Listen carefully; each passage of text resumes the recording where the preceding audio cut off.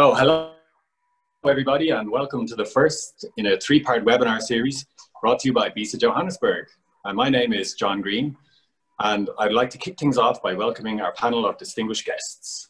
We've got Ian Kirk, the Group Chief Executive of Sanlam, Nicola Kelly, the Senior Market Advisor at Enterprise Ireland, and Rudy Bezaitenhout, the Managing Director at Best Forex. And of course, I'd like to welcome everybody who's joined the call remotely, and I'll try and see by the chats who's actually on the call at the end, if we have a little bit of time to get a little bit of an idea who's actually dialed in.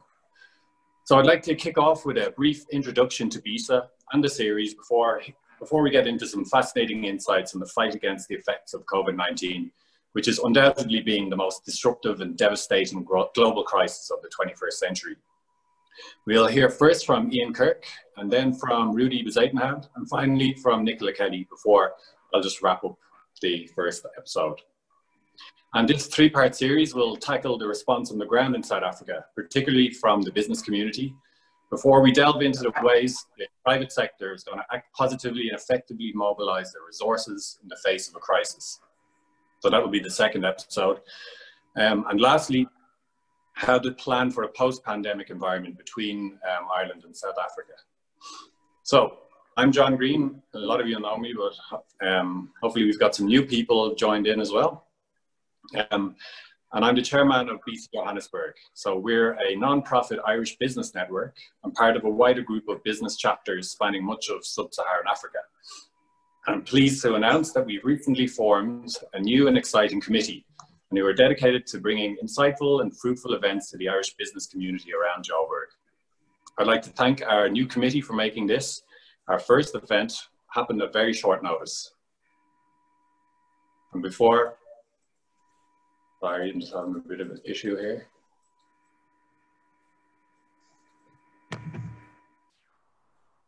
So, we've got new panel of experts really on the committee. Everything is going to be updated. We're going to see a lot of action. So please visit our LinkedIn page and sign up to the group as well. And also our website is businessireland.coza. So you'll see lots of information about new events and who the committee are and who you need to contact. So 2020 promises to be a very active year for BISA. And hopefully once we emerge from this devastating crisis, we'll have the opportunity to bring some light to the business community in the face of such a challenging environment. Also, we're going to want to help make some positive connections over the year, if we can actually connect outside of the virtual world, and then facilitate some awesome events for you, the members of BISA. So, without further ado, I'm very excited to introduce our first guest, Group CEO of Sanlam, a fellow Dub, and originally an accountant who left Ireland for South African shores in the early 1980s, and who's gone from small beginnings to reach the very pinnacle of the financial services industry at the helm of Sanlam. Please welcome Mr. Ian Kirk, and welcome back to BISA. Thank you, John. Thank you. And so, Ian, it was fantastic to see a familiar face on the news the other day when they were discussing the direct action to confront the crisis head on. Would you be able to tell us a bit about your involvement in the R1 billion COVID-19 response assistance with Patrice Motsepe? Yeah, well, I mean, it's a logical thing for us to do. You know, we've been around for 101 years. We've been successful. We've been successful out of the support that we've had from South Africans. So it just seemed logical for us to go back and do what we could. So we came with an amount, which is a substantial amount. And then in discussions with Patrice, who's obviously our deputy chairman, he felt that, you know, we could raise through associate organizations, we could extend what we were prepared and what we were capable of supporting and get up to R1 billion if we all worked together. And that was essentially, John, what we did. So we just thought, you know, that if we went together, you know, it would just be a bigger impact. And to be honest with you, it's all about the money. You know, you can do a lot more with R1 billion than you can do with, say, a couple $100 million. And that was really the rationale there. And of course, Patrice, you know, who's had a very, very successful business career, and he has got a lot of influence. He knows that he's very, very committed to this thing. It really is a big, big thing. I mean, he spends hours and hours and hours every day on this issues. And we just thought it made sense, you know, to club together with all his associates and all his interests to do more. So what we're doing basically is providing the money and then the support through our foundation, through the capabilities that we've got to get the stuff done. For example, you know, there's an initial phase, which is to support people who are in the front line, because as you've seen and you've read, there's not enough capability around there in terms of medical equipment and masks and sanitizers and all that kind of thing. So we'll put that money in at the moment. That's the first phase, and then supporting vulnerable communities. And then we'll keep it going over the next 6 to 9 months, we would imagine, because this thing is with us for a while. That's brilliant. Yeah, it's such an amazing initiative. And I think having read a lot about it in all the different areas, you're actually getting huge scale. And even in world terms, the 1 billion rands is like, it's massive. It's one of the biggest I've read about in the world, and it's absolutely amazing. Yeah.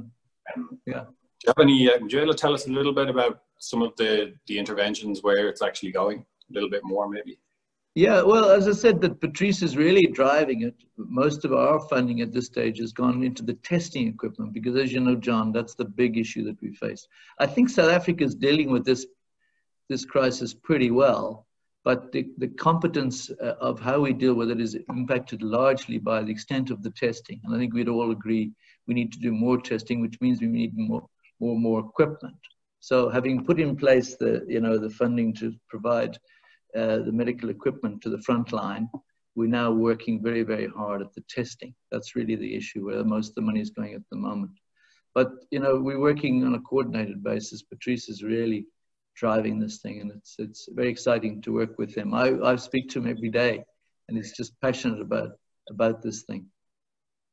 Wow, that's fantastic. And congratulations on that. It's really making such a big impact. And I'm sure it's one of the big factors driving the low rates that we're seeing in South Africa compared to some of the other countries that we're being inundated with information on. So during this crisis then, as you know, everybody's have to find new ways of working. Would you be able to tell us a little bit about how you've been leading Sanlam through this crisis? Well, you know, as you can see from my gray hair, I've been around for a while. I've been through a few of these events, but really, and you said it in the introduction so well, this is very different. And the real problem with this one is you just don't know where we are. We think we can have the information, but, you know, each day is different. So, you know, you are really tested as a leader in this thing. But I'm very fortunate in that, you know, Sanlam is a very strong company, and I've got great support. So obviously, you know, you deal and you lead from the front, and you take the opportunity, and people expect you to lead, and, you know, so I'm very happy to do that with the support that I get. But you deal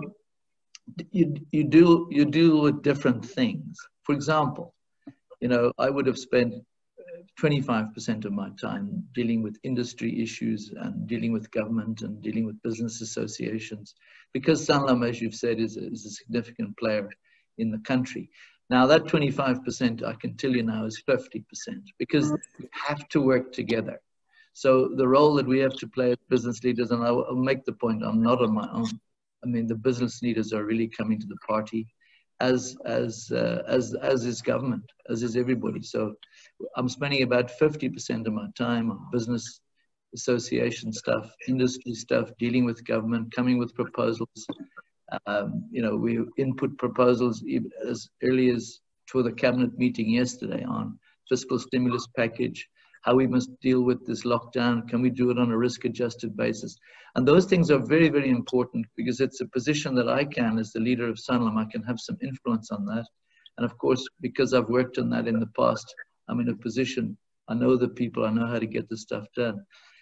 Then on internally, what you're really trying to do is deal with your key stakeholders and communicating and communicating and communicating. And that's why, you know, with opportunities like this, the more we can speak about this thing and work together to deal with this crisis, the better. So I spend a heck of a lot of time communicating. I have to do it differently.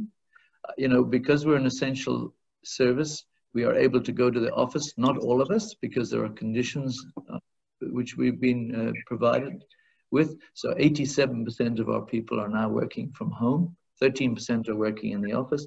I work, you know, one day in the office, and today I'm at home. As you can see, I'm not in the office. So the way that you do it is very different. You communicate. I communicate very frequently now with our people. They expect to be you know, the leader to show sympathy, to show empathy, to tell them what we're about. And when 87% of them are remotely, you know, you can't call them in for a town hall like you might do normally. So it's all on these electronic media, which is the best we can do, and it seems to work pretty well. I spend a lot of time with my colleagues. I spend a lot of time communicating to the market, to our international shareholders, to our local shareholders. And then, so I think it's really leading from the front, and it's thinking about stuff all the time. So, you know, it's actually very, very different, the work that you do. It's really on a daily basis quite different. It's 24 hours a day, you know, it's weekends and it's everything, because this thing is all encompassing. And you're there, you are the leader. People expect you to stand up and lead, and that's what you have to do. That's brilliant. Yeah, it sounds like you're really embracing this 21st century leadership via remotely, and it seems like it's working really well. And I've seen a lot of positivity coming out of the leaders in the financial industry in South Africa, which is brilliant, and a lot of collaboration as well, which was kind of never really seen before. So it's absolutely fantastic to see. And I think hopefully South Africa is getting the credit globally that for the efforts you're actually putting in, and the communities coming together, especially in financial services, what I've seen. So it's absolutely fantastic. So just how do you think then that the COVID-19 will affect Sanlam directly, and what are your thoughts around that? Well, I mean, it's obviously a very big thing, but thankfully, and we're very fortunate, I'm very fortunate to be in a business like Sanlam. And let me explain that Sanlam we sort of structured the business to withstand 3 economic shocks. Now, what we've experienced up to now, John, is 1 economic shock. And we actually came to the market very early, about 2 weeks ago. We came to the market and we explained to the market how we set up the company and how we are, what the financial impact of this has been. And, you know, as you would expect a leading company to be strong through this. We are strong, and we're very fortunate to be in that situation. But there are many things to keep an eye on. You have to watch the markets. You have to watch your operational capability. And that is the thing, I think, once you know that you're strong and you can withstand this, you need to work on what is the impact operationally. Now, the first thing we had to do was to get included as an essential service. Had we not been included as essential service, life would have been much more difficult. So our regulator, I think, is very responsible, and he gave us that approval. But then he said, you know, for example, 80-odd% of your people must not be in the office. Things have got to change. It can't be business as usual. So the operational impact is really what we've had to spend time on. And we have over 200 businesses in 44 countries, if you can imagine. Trying to keep all that together in times like this. And each one is different. You know, the lockdown provisions are different in India to what they are in South Africa, what they're different in Morocco, Eastern Africa. So you've got to deal with all those things. But I'm happy to say that our business continuity plans, they've been really tested, and things are going pretty well. And then it's a case really of getting through this and seeing the opportunity. You know, you mentioned it earlier in your introduction. This is a process. We don't know how it's going to end up, but we're already, even at this stage, looking at opportunities. How will we do things differently, not in the short term, and then obviously as we come through this phase, what will it mean for our business in the medium to long term? We're already giving thought to that. And of course, because I've got great people around me, I can focus on running the business, and they can focus on thinking about what does it mean for products? What does it mean for distribution? What does it mean for the way we work? Digital. I mean, we have many, many digital projects, as you'd imagine, in Sanlam, but they will get a massive, massive impact now. The way we distribute products, the way we deal with our clients is going to be so different into the future. And I think it's very exciting, the type of people we employ, the way we work. You know, 87% of our people are not in the office. Makes you think, you know, what do you need these big offices anymore? And, you know, what's the most efficient way to do it? And, you know, the way we sell traditionally face-to-face distribution, how we're using the new tools that are available. So it's unfortunate that we're in this situation. We wish it were otherwise, but we will get through this working together and working smart. And I think there'll be a lot of positives when we do get through this. For those companies, you know, not everyone will survive, but that's a very sad thing. But I'm happy to say Sanlam will survive, and we'll get through this, and we'll be a better business, I think, and our industry will be better at the end of it. Yeah, so it sounds like you're well prepared for eventualities. So obviously, this was completely unprecedented, but you've done a great job with preparing your business, preparing the people. Business continuity sounds excellent, and I think that's going to speak to then where is it going to go post-pandemic and who's going to be agile. So, who's going to survive this is going to be the ones that are the most agile and most prepared. So that's brilliant news to hear that you really embraced it and not panicking, obviously. So, Ian, I'd like to thank you so much for your time.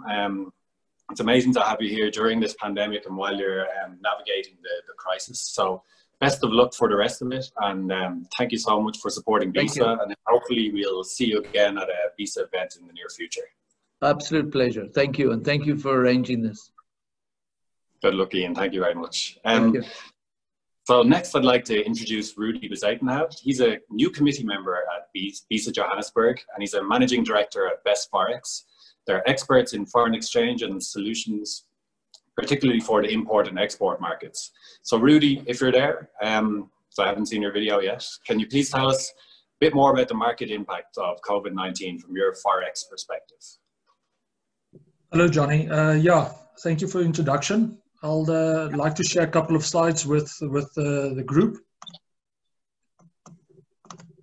in explaining where we are and what we're doing. So in Best Forex, we try to create a competitive advantage for international clients, international payment client suppliers in South Africa. But from a global trade and FX standpoint, I'd like to share following information regarding the monetary policy with everyone. We've seen on Tuesday, the Reserve Bank has cut the interest rates by one percentage point for the second time in less than a month. And the repo rate has now gone to 4.25%, and the prime rate sits at 7.75%.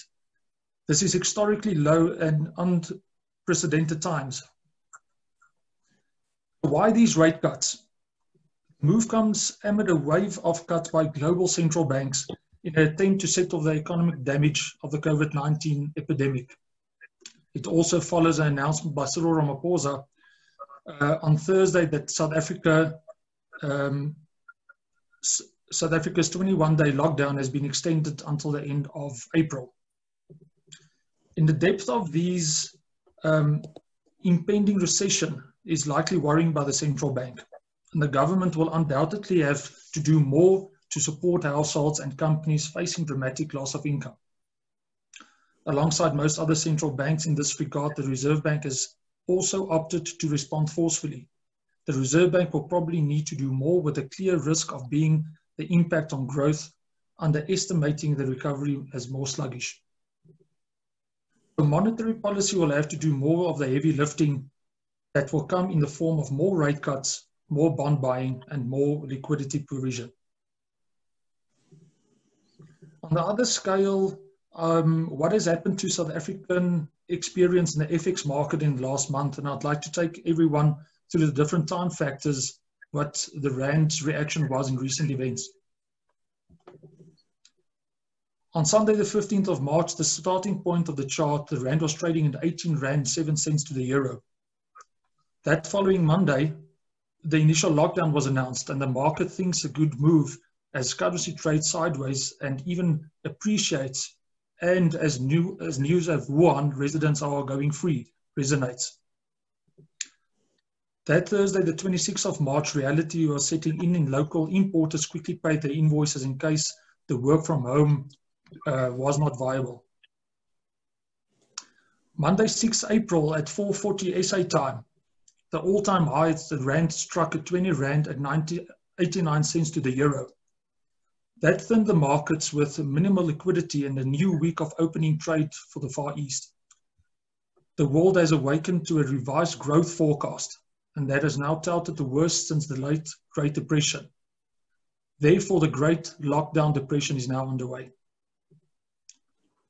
Thursday, the 14th of April, due to the unexpected basis point cut by the Reserve Bank, the Rand loses ground. In this unfortunate surprise of announcements during trading hours, the rand has moved 2.4% in minutes. With that said, SA bonds will still be attracting some foreign investors seeking to take advantage of good yields and attractive discount. From a South African exporter's point of view, South Africa has recorded the biggest trade surplus in 14 months in April as exports to Europe surged. The trade balance swung to a surplus of 14.15 billion rand to a revised deficit of 2.72 billion rand in January. The key insights we can take from this is that trade with Asia fell most of all regions in February, as imports from the area declined by 6.2% and the exports dropped by 10.1%. South Africa's total exports increased 8.6% in the month to 109.6 billion rand as shipments to Europe rose by 28.3%. So there is still a strong argument to be made for exporters to use any currency upward spike to sell the currency. With this trade surplus, it could help narrow the shortfall on South Africa's current account and provide some support for the weakening rand. I read an article from an International Monetary Fund last night. South Africa is resilient enough to overcome the impact of coronavirus pandemic as long as its policies are recalibrated towards economic growth once the crisis has passed. The country's biggest strength is that it has very deep and liquid domestic capital markets relative to most other emerging market countries, and generates the most of its financing domestically and in rands. We urge companies with international trade determine risk appetite to identify and measure exposures, current and future, to establish a view on the market exchange rates and volatilities, and to monitor exposures and hedges on a regular basis. Thank you, Johnny. Great, Rudy. Thanks very much. It's been an unbelievable shock to the market across the world, and hopefully, like you've indicated there, we're going to see a little bit of upside, at least for the South African exporters. But I think it's a strong economy here. There's a lot of people here, I mean, to be able to deal with it properly. So hopefully, we're going to get some upside out of this, even in the market turmoil and the downgrade and everything. So that brings us nicely from the import-export perspective into our last speaker. And Nicola Kelly, I'd like to introduce you as the Senior Market Advisor at Enterprise Ireland and another new committee member for BISA Johannesburg. Enterprise Ireland is an Irish government organisation responsible for the development and growth of Irish enterprises worldwide, and no doubt heavily impacted by COVID-19. So, Nicola, if you're there, could you just tell us a little bit about how you guys at Enterprise Ireland are communicating with your companies on how best to respond to the crisis? Thanks, Johnny. Let me just share a couple of slides.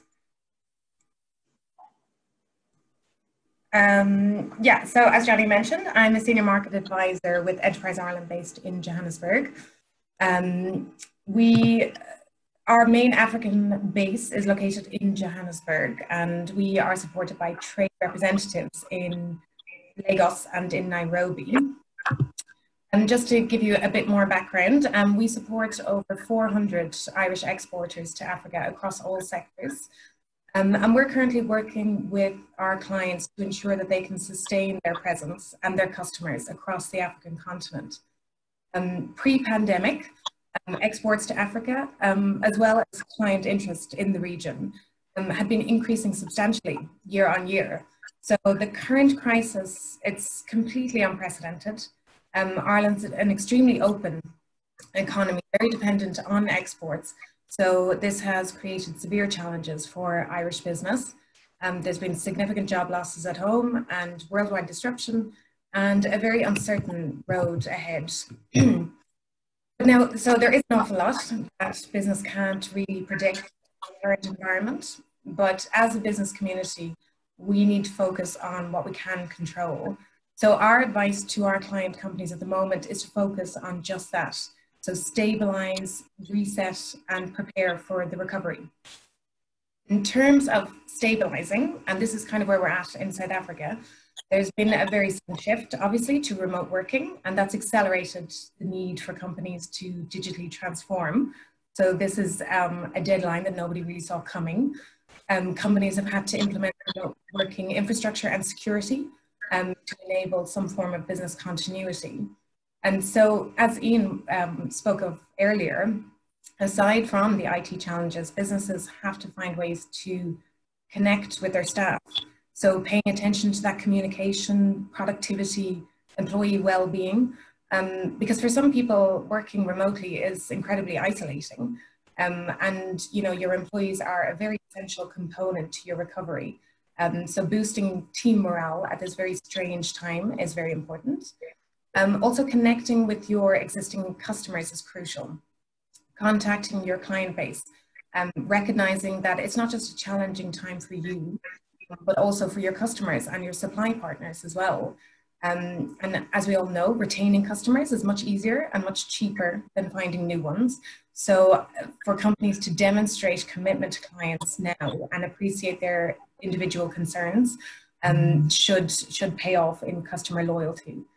And particularly for Irish companies with local partners here in South Africa, connect and communicate with them. Discuss the situation on the ground. This is, you know, obviously a global issue, but see what's happening in South Africa. See if there's any collaboration that you can develop kind of specific solutions that can be easily deployed at the moment. In terms of reset, there's no doubt that COVID-19 is going to have immediate and long-term business impacts. And again, as Ian mentioned, you know, working on that operational resilience is key to alleviating some of those impacts on your business, your workforce, supply chain, and your customers. And I think the shock of this pandemic has really provided a very clear understanding on supply chains, you know, where our components and our parts are actually coming from. And there's lots of learnings that have come from this event, and these learnings should kind of be harnessed and to provide resilience to any kind of future black swan events, as this is being referred to. And even though businesses around the world are dealing with immediate implications of national shutdowns, now is really the time to invest in the future of your company. So, you know, accelerate the digitization of your business, take the time to upskill your employees ahead of the rebound. The crisis will end, and you need to be getting ready for that. So it's about preparing now, so you're not losing out now and then again in the future, because some of the changes that this crisis is about will be permanent. So really take a look at your industry, look at buyer behavior, and reset your business and your business model to make sure that you're still relevant and still ready for the recovery. And that recovery will come. Everything can seem quite overwhelming at the moment, and South Africa is some way behind other nations in the pandemic timeline. But there is some semblance of normality returning in Asia and parts of Europe. So that's definitely something to take heart in. There's no doubt that certain sectors have been more adversely affected by the pandemic: aviation, tourism, hospitality. But there are others like healthcare, digital technology. These sectors are going to be a much quicker road to recovery given the nature of this crisis. For example, after the pandemic, it's almost certain that international stockpiles of equipment will grow. There'll be investment into indigenous manufacturing capability in medical devices and equipment. There will be a heightened focus on hygiene and sanitization, even post-pandemic.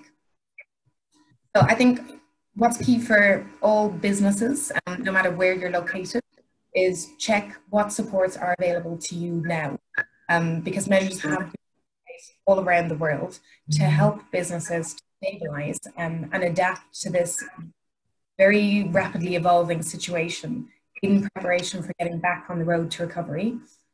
For Irish companies, the Irish government has rolled out a very comprehensive package of support schemes for individuals and for business. And we've developed a COVID-19 business response plan. And you can see there's a link there that you can download that from our website.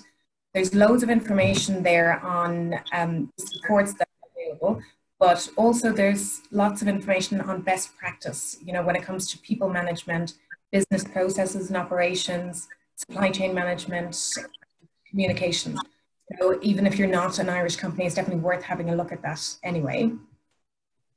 I'm going to stop now, but my contact details are here on the screen, or feel free to connect with me on LinkedIn.